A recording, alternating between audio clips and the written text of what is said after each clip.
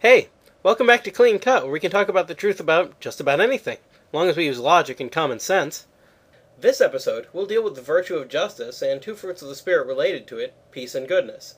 Now, we've already dealt somewhat with goodness back in episodes 19 and 20, but to recap, for a person to possess goodness means that they're not only performing the functions they were designed to perform, but they also have some similarities to God: honesty, charity, virtuousness, etc. Now, peace. The problem with the word peace is that, again, there are definitions of the word which aren't meant by the fruit of the Spirit, peace. However, I don't really think it will take long to list them, since as far as I can tell, there are only two common mistakes here. The first mistaken idea of peace is lack of fighting. The second mistaken idea of peace is concordance, or mutual agreement. Let's deal with the first mistake first. Peace is not merely a lack of fighting, at least not the kind of peace that Jesus intended. Peace I leave with you. My peace I give to you. Not as the world gives do I give to you. Let not your hearts be troubled, neither let them be afraid. John 14:27.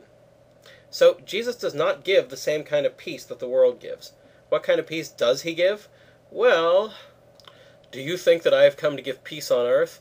No, I tell you, but rather division. Luke 12:51.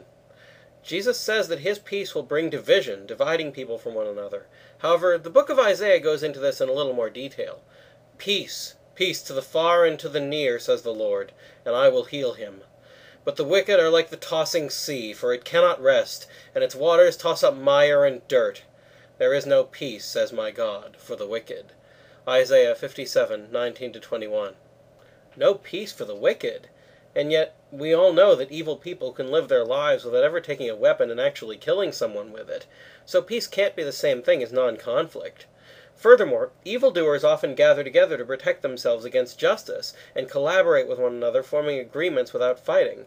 However, if there isn't any peace for the wicked, this proves that neither forming agreements, nor collaborating, nor living without attacking one another have anything to do with peace.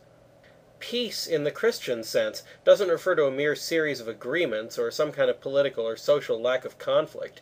It refers to an internal disposition of the soul, a restfulness and satisfaction that can only come from knowing you've done the will of God. Because of this, the Catholic Church teaches that the real definition of peace is this: being in conformity with God's will. However, if you wanted to, I'll bet you could claim that peace is a mutual agreement of all people present to work towards the same cause.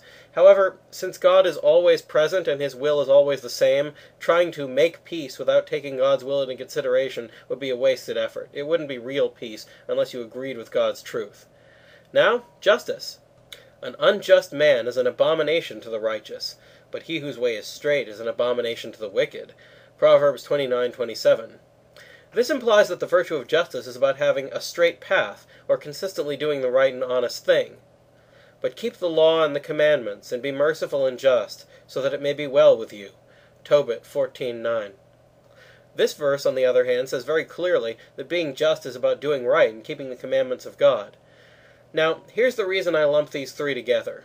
Goodness is about being more like God. Peace is about doing the will of God. Justice is about keeping the commandments of God. All of them can be summarized with the phrase, serve God in the way that He wants to be served. That's all for now, so keep asking questions, and thanks for watching.